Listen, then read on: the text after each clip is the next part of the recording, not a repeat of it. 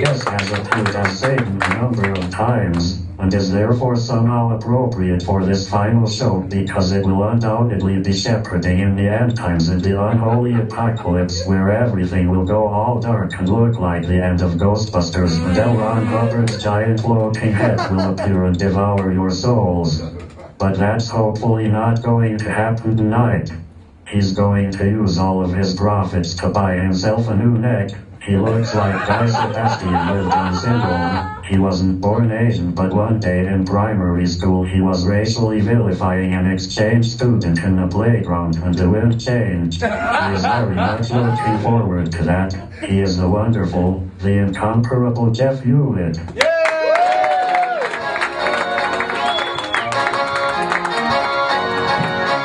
Thank you, ladies and gentlemen, and thank you, Mac, for burning all my punchlines. That's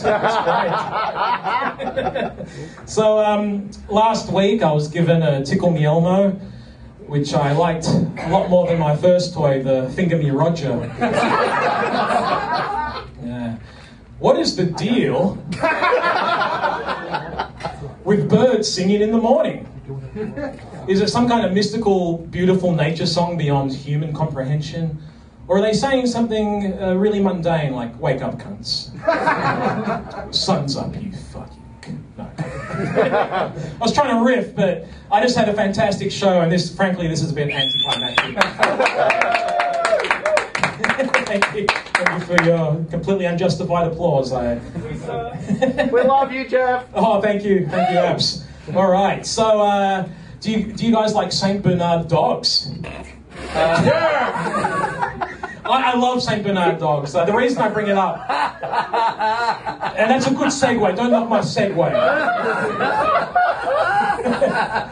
No, this is true. Like I'm 37, right? And I honestly believed for my whole life that Saint Bernard dogs were like angels of the Alps, wandering around the snow with a barrel of brandy attached to their necks. You know what I'm talking about? Turns out that's a myth. And I was really bummed because I was looking forward to maybe introducing that concept to Australia and having a blue heeler wandering around the outback with a fucking goon bag attached to its neck. Yeah, that would have been sick because the outback is a harsh environment. It is. You can get thirsty in the outback. Any tourists? Just take a hot tip. The outback is very harsh.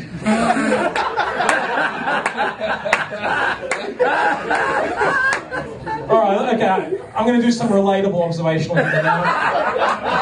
Yeah, we can all relate. We can connect. So, have any of you guys ever had to avenge your father's death? Oh. Yeah, me neither. All right. Have any of you guys ever had a circle jerk? Yeah, me neither. I'm not a circle jerk kind of guy. I'm not. Like, when I pleasure myself, I much prefer the comfort and privacy of my parents' rumpus room. All right, how about, have you ever made out with your girlfriend and become semi-erect on the road to full tumescence, as it were? And whilst you're making out, after you make out, your girlfriend, and before the foreplay starts, your girlfriend goes to the bathroom to freshen up, and while she's in the bathroom, you fall asleep and have a wet dream. And then your girlfriend leaves you because you can't satisfy her sexually, so you have to start performing stand-up comedy. Just so you know what it feels like to be loved again. Anyone? Anyone? Yeah, me neither. Yeah, that never happened. I don't know, I thought of such a ludicrously specific scenario.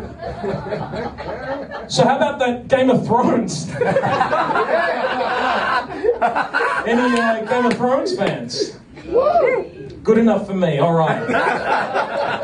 Coming back in April, I've read all the books, I'm a huge fan. So the fans here, please tell me, who's your favourite Asian character on Game of Thrones?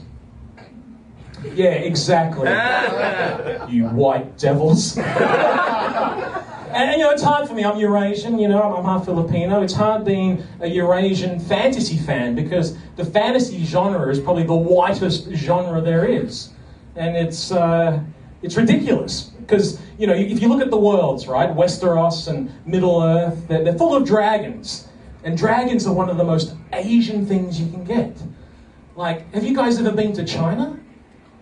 I haven't, but the Chinese are completely gay for dragons. They are. I'm just saying, like, cherry-picking the dragons without the Asian people, it's like cherry-picking white people without the slavery and One Direction and Hall and Oates and all the shitty dance music and all the white pricks who are looking at me and like it seems to be segregated. It's all white over here and we've got Asians over here. I'm going to play to these. These are my people. You can get fucked. And I'm allowed to say because my dad's white, so just relax, white people. Hey guys. But yeah, you know, it's ridiculous. It's almost like these white devil authors.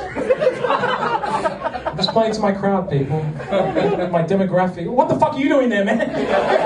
Brad Hearn, whitest person I know. It's like these white devil authors deliberately omit Asians from the narrative. And that's why they call it fantasy. Yeah.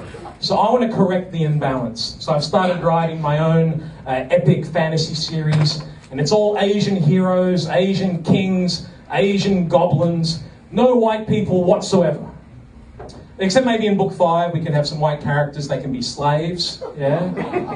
And the white slaves will be ultimately liberated by the Chinese general Spartacus Qing. And this will all be part of my best-selling epic fantasy series, The Song of Rice and Papaya. Yeah. What is the deal? What is the deal with wanking? Like, have you ever noticed? You love to do it. Someone's got to do it. Oh, of course, yeah. Okay, these are my people here. All right. Like, have you ever noticed, sir? Like wanking's quite an amusing concept. We're all having a chuckle now, but when you're actually doing it in the heat of the moment, it's really fucking serious. Yeah, you know what I'm talking. He's nodding his head. The what? It's all serious business. Yeah, exactly, sir. That's my entire point. And don't step on my punchlines, you white prick. No, it's true. It's serious business. You know, no one laughs or giggles during wanking or sex, for that matter, because that would be horrible. You know, like, I'll give you an example. Like, you sir, what's your name? Callum. Callum. That's a good name. So, you know, if you're having a wank, it's normal to make noises like, oh, Callum. Oh, you're so white, Callum. Oh, fuck me hard. You know, see, that's normal. But if you're like, Ruffle! Fucking horrible, man. If I heard that going on in the next room, I'd be like, oh, great, Dr. Evil's having a bat.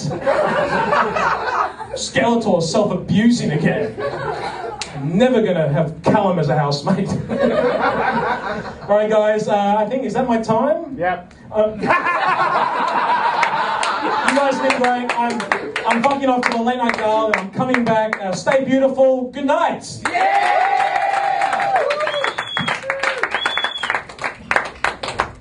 Jeff Hewitt, ladies and germs. Jeff is running out the door to go on late night gala and he bloody well better be back in time for his other appearance on my show. Jeff Hewitt.